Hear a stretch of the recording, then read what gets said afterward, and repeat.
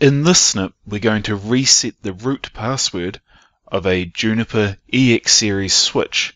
My switch is currently powered off, and I have a serial connection plugged into it between the switch and my PC, and I've got a SSH terminal open with the specific COM port already specified and ready to go.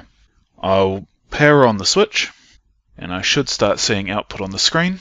And we're looking for a prompt to press the spacebar to enter the bootstrap loader.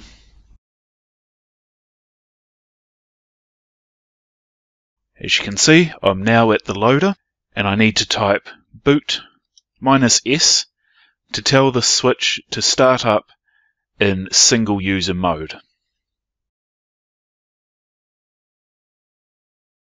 When it stops on the prompt for entering the full path name of a shell, type recovery.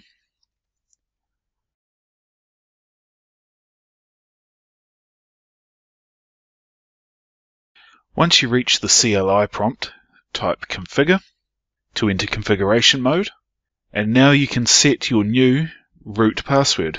For example, that would be set system root authentication plain text password.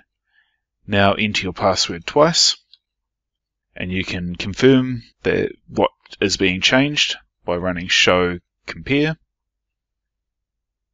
You can see that the encrypted password for root has been updated. Commit that change and quit.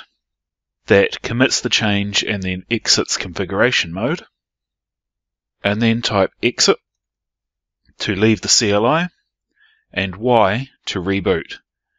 This will reboot the system back into its proper running state, and you'll be able to log back in with your new root password. That's been resetting the root password on a Juniper EX series switch. Thank you for watching.